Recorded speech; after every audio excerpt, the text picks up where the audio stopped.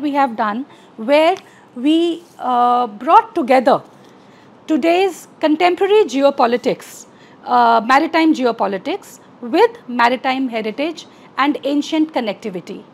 That was one thing that we did in this conference. And the second thing that we did in this conference was to bring together our own discussions on Project Mausam, the government's initiative, to bring together IORA, Indian Ocean Rim Association together, and we explored these themes in this particular book.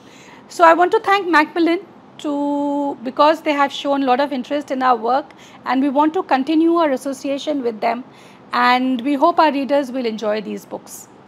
Thank you.